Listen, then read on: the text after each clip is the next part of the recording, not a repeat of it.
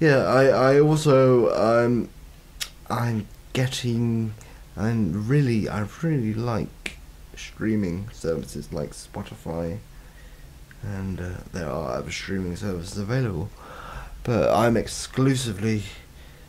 pay for a monthly subscription to Spotify.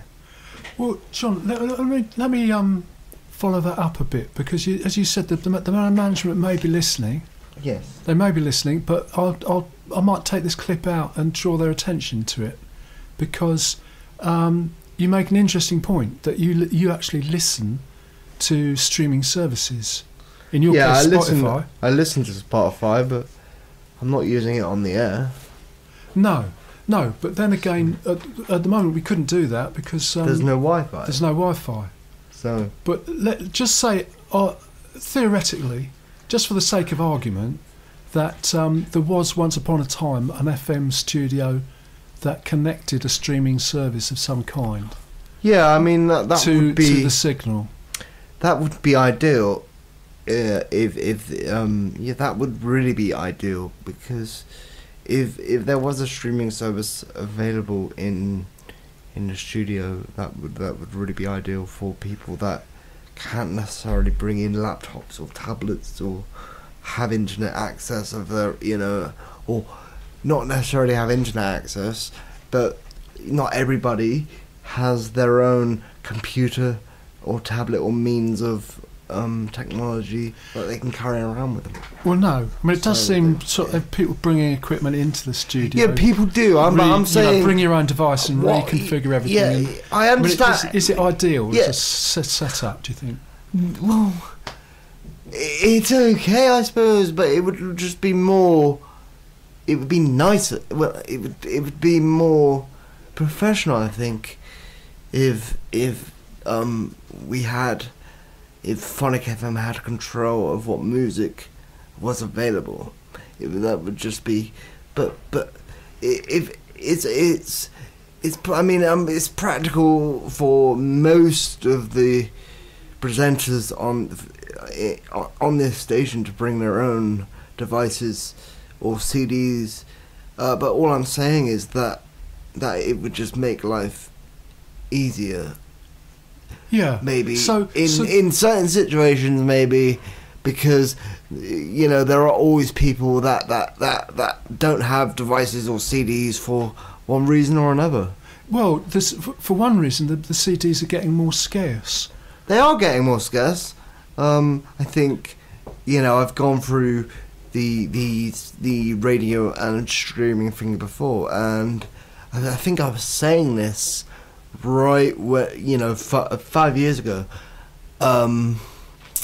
especially when we used to interact with the good people down at Silhane a lot. I was saying it, and I actually got somebody to agree, or Carl Munson, you might have been aware of him on Phonic FM a couple of years ago. Yeah. I actually got him to agree that broadcasting in terms of radio, that this was 5 years ago, and I do believe that basically even years later, like now, it's radio is becoming more online, and CDs are getting less and less, even though you can. Well, yeah, still, I mean even though you just for people who don't know, I mean, Carl Munson was broadcasting on Phonic about 10 years ago, something like that. Well, yeah, and then he went to Sealhane, and they used Spreaker, so Access All Aerials was on exclusively online. Does Access All Aerials still exist?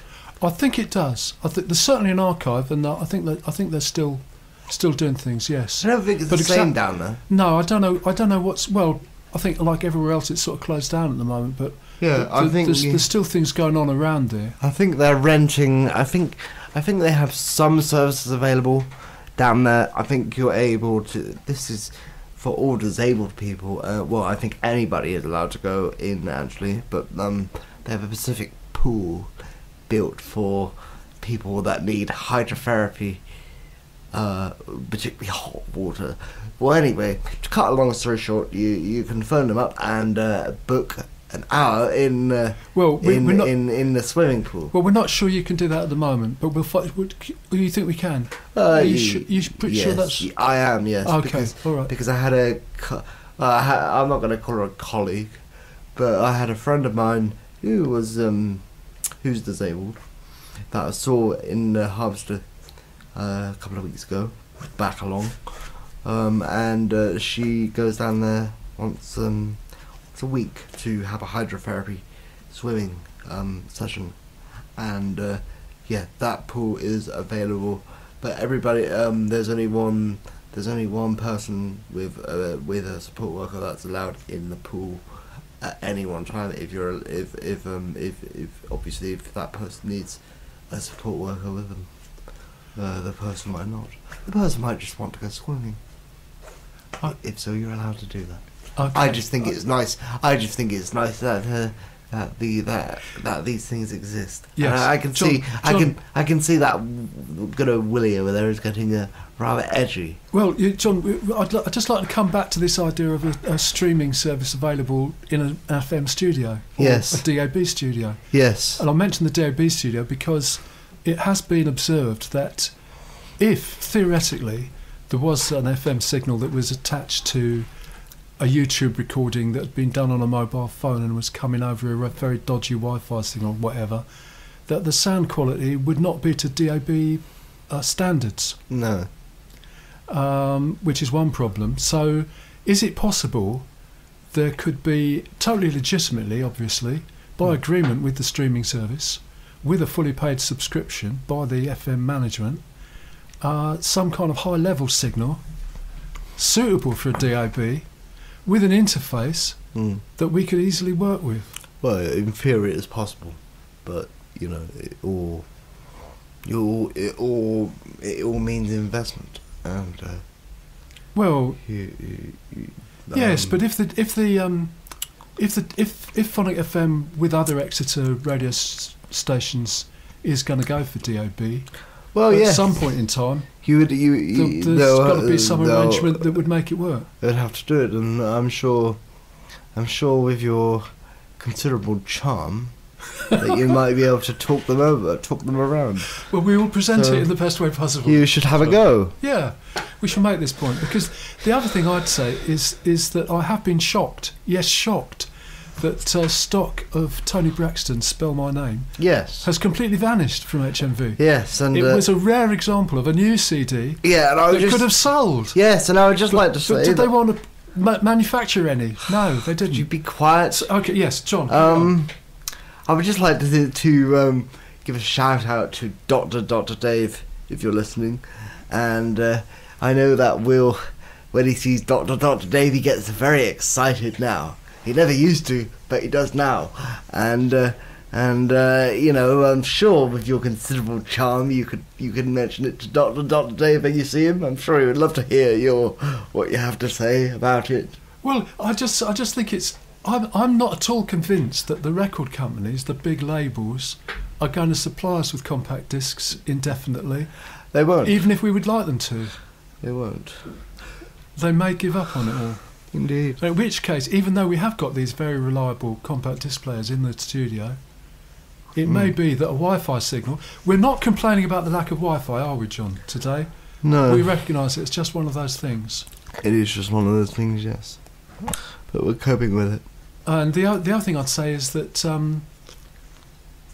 we find music from South Africa. Yeah, by Johnny Gregg, isn't it? Or who? Well, there's Uncle Jimmy. Uncle Jimmy and... Jonathan Joni. Yeah, and who else? Barita Afrosol. And they're still following us. They're still following us. They know that we find their music somehow therapeutic. But well, we find it therapeutic, but we find ways of playing it, even though they don't send us compact discs.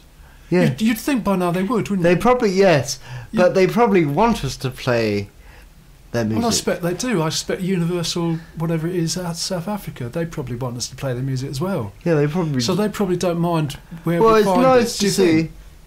No, it's nice to know that they follow us, because my colleague is actually quite negative about publicity.